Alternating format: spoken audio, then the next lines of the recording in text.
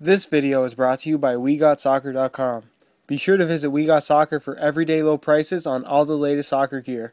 Don't forget to use coupon code SR4U at checkout for $10 off an order of $100 or more. Hey guys, Josh from SoccerReviewsForYou.com, bringing you an unboxing video of a pair of Asics Lethal Stats. This is another top-end shoe in the Asics line, and I would compare it mainly to the Asics Tigrier 5, which is probably one of the more unique shoes in the Asics line. Although all the Asics shoes are really unique, this is probably the one that I would compare it to as being the closest shoe to compare it to, simply because the Asics really don't compare to the other lines from like Nike and Adidas or Puma even. They just really make some unique stuff. As you can tell, just kind of giving you the 360 of this shoe, it's really unique, something you don't see too often.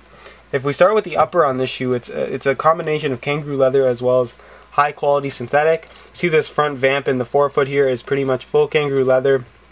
Really good quality. Asics uses some really great materials on here.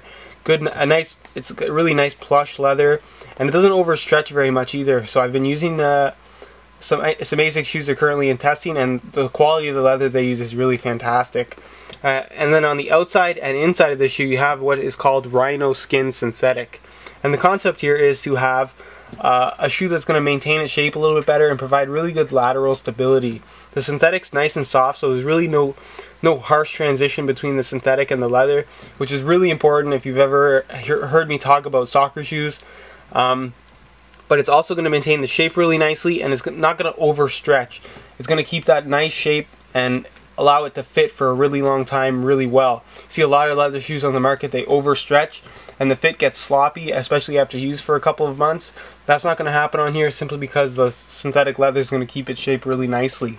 You also have this kind of rubber heel vamp, I guess you could say. It's really really unique, like a rubber element on the heel, just to provide a little bit of extra grip, I guess. Something unique, something I've never seen on a soccer shoe, so curious to see that.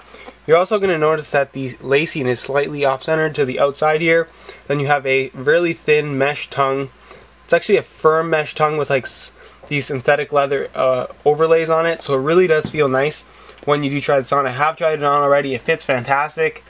If you are curious as to how Asics fit, because I know they're not available to everybody to go try on in the store, they do seem to fit true to size.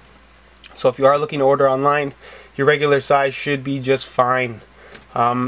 The suede heel liner is also included. All the heel liners on the Asics shoes, again, just fantastic quality and really nicely padded. What's unique to a lot of the Asics line shoes is you have this HG 10mm technology, which is essentially a 10mm heel gradient, which means that it's kind of more designed more like a running shoe. So the concept here is that soccer is a running sport, and Asics, being a company that's really into running shoes, decided to bring this into a soccer shoe, which totally makes sense. And given that soccer is a running sport, and most of the injuries that happen in soccer are based on overuse injuries. So your ankles, knees, and hips are generally injured due to overuse or being fatigued. What this HG 10mm technology does is it places your heel 10mm higher than your toe would be, so your weight is slightly transferred forward, which is going to help reduce the risk of injury, as well as placing your body in a position that's a lot more stable or more ready for a sport. It's a more athletic position, I guess you could say, which is definitely important. It's something that you do notice when you do put the shoes on for the first time, especially if you are not standing on grass or anything like that. But again, it's something I got used to after really only 10 minutes or so. It really didn't bother me all that much. A lot of people have said that it's really noticeable. I didn't find that at all, and it's something that I really do like. You do notice it when you put on a different pair of shoes after you do wear these, but again, the difference is minimal and you can really go back and forth with no issues. You also have this, what they call Solite, which is again an EVA foam that's on the midsole of the shoe. So you do have a little bit of extra padding that you would get in a running shoe in the heel area. Again, it's a comfort thing, it's a injury reduction thing, something that I really like. And if you're going to be playing on really hard ground, something that's a useful thing to have, I think. Then you have this really unique stud pattern on here. I have used the Asics Tigrier 5. I'm currently testing them, and I have to say that I'm super impressed as to how well they grip. Again, if you want to check out that video for that particular shoe or any of the other Asics shoes, there'll be an annotation on the left side of the screen, so I highly recommend you do check that out. But the sole plate and stud pattern on that shoe is just fantastic. I've never had a stud pattern that grips so hard and so well in pretty much any direction while still using conical studs. And this uses a really similar play on that particular sole plate. You get these 5 studs in the heel area, which is somewhat unique again. Provides a little bit of extra stability. This is really an ideal stud pattern to use on hard ground or even turf. It's not that bad on turf as well. But you have these conical studs, and then you have these little conical studs that are all placed really in close proximity, and they really do a good job of gripping, especially when the ground's hard. If you're really used to playing on really hard ground, especially in the area I'm in, there's a lot of hard ground, and these are just fantastic to use.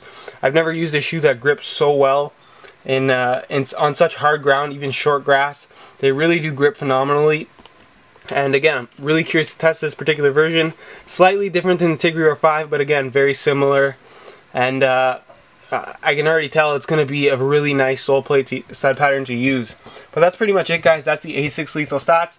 Again, if you want to check out the full written review, that'll be up in about a month or so, just to give me some time to write the review and really get these shoes a good test, to give you my full thoughts on here. Any questions you guys want to ask, go ahead and leave a comment down below. But if you want to check out the buy it now links, the high quality pictures of these shoes, which are fantastic, you really don't get a sense of how nice these shoes are until you check out these high quality pictures. The online stock photos really don't do them justice, so I highly recommend you check those out. There'll be a link in the description right to the review page, so go ahead and check that out. They're also really competitively priced, and I have the best prices online, again, on that review page on my website, so go ahead and check that out.